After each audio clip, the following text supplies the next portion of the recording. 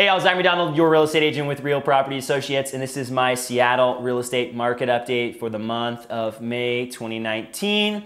In this video, we're going to talk about the stats from April. We're going to talk about a story from a past client, and we're also going to talk about some application to you. So we'll start off with a story. I start every market update off with a story.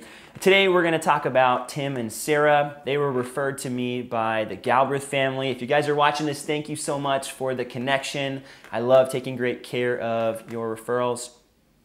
Tim and Sarah were first-time home buyers, and they had a modest budget for the Seattle area, and especially where they wanted to be, there weren't a ton of options at the moment. And so one of the things that happens every once in a while is I have off-market opportunities. So I had a seller that was referred to me by another business person, Kevin Smith. If you're watching this, thanks so much for that connection too. Kevin connected me with one of his friends. He didn't want to list his house, but he did want to get it sold off market because it was an estate sale and didn't want to have to deal with much of the hassle and hoopla that comes with listing. So when we talked afterwards, it was just kind of like one of those aha moments, like this is the perfect house for Tim and Sarah. And so I talked with the seller. He was like, yeah, cool. If you have clients, that'd be great. So I brought Tim and Sarah through. They loved the house, and we were able to get a really good price for them and also a good price for the seller so that he could move on with the sale. So at this point, I think everybody's happy. Tim and Sarah have a little bit of a remodel project ahead of them. So Tim and Sarah, if you guys are watching this, it was so great to work with you. Thanks for the opportunity to serve you on your first home purchase. Now, let's talk about the stats. I know many of you come here for the stats. So let's dive in here really quick.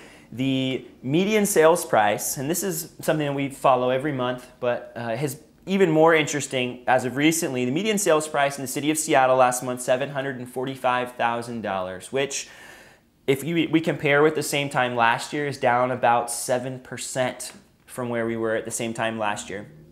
Now, a couple things to note. Countywide, we're down about 4.7%, King County-wide. And Snohomish County is actually up just a tiny bit, but pretty much even from where it was at the same time last year. A couple things to note about the median sales price and kind of the market in general right now. Since January, the low, about $685,000 median sales price, the prices have climbed about 8.75% in the Seattle market. This is the third month in a row as well that home prices have increased.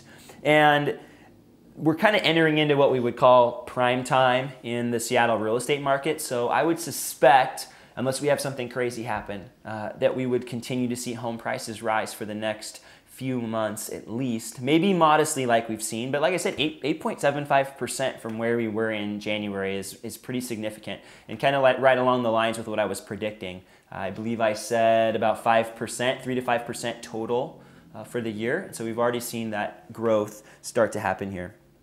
Now, homes are selling above the asking price again. I've talked about this in my past few updates that there is more competition in the market. Buyers and sellers. Sellers, if you're specifically in Seattle, there's a lot more multiple offers happening again. It's not every property, but we are seeing pre-inspections again. I am advising certain clients to do those depending on the house. But at the same time, your house isn't just going to sell if you price it too high. So there's a fine balance to it. If your house is priced well and it's priced within that market range, you're going to get your home sold relatively quickly as opposed to what we were seeing. And that is reflected in the median days on market. So that's just the amount of time that your house is on the market. Last month, Seattle was 7 days on the market, which is the same as last year. Shoreline 9 days, Edmonds 7 days, Linwood 12 days. So all relatively low numbers compared to what we were seeing in the late fall, early winter, when we were up around 30 days plus in some spots.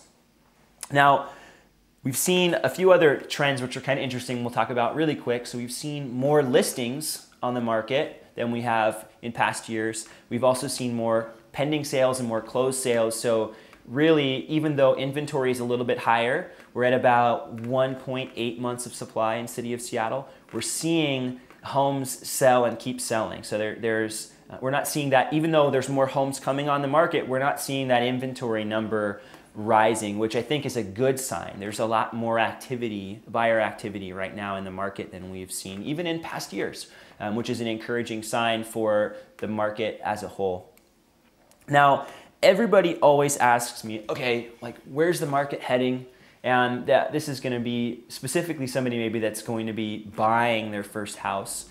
And it's so hard to predict, right? And I talk about every month, I'm not a prophet, I don't have a crystal ball, but from what I'm seeing, I don't suspect we're going to see a huge cliff like we did last year. I'm much more of the opinion that we will see, I think, home prices decline a little bit. They do every fall and winter. It's not an uncommon thing. I don't think we'll see the drastic drop that we saw last year.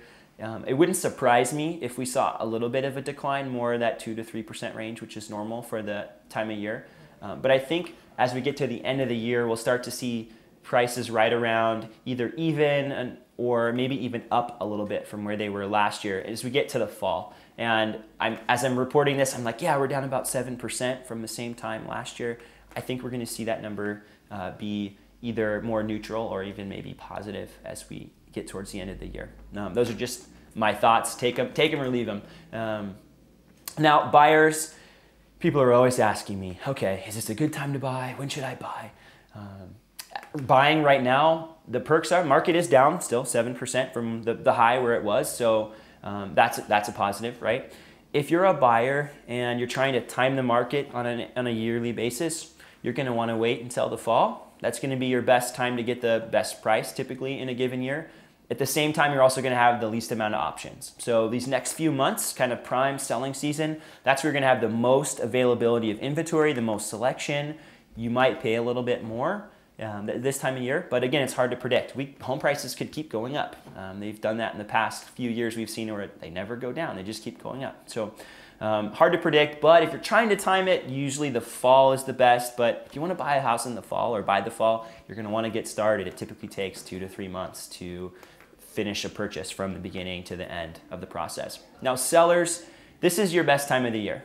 The next couple months, between May and beginning of July is kind of the sweet spot for listing your home. Again, like I just said, there's the most amount of buyers in the market and you have the most amount of competition in the market as well. You're going to have more homes to compete against, but you're going to have a lot more buyers that are in the market looking for your home. So it's going to get you theoretically the top dollar for the time of year. Plus, if you live in the Seattle area, you know that the weather's the nicest too from about now until September. We still have another month or so of the spring weather, but man, the flowers are out, your yard looks nice, the weather's beautiful. We just had 80 degrees last year and now it's raining and like 60, but that's Seattle in the springtime.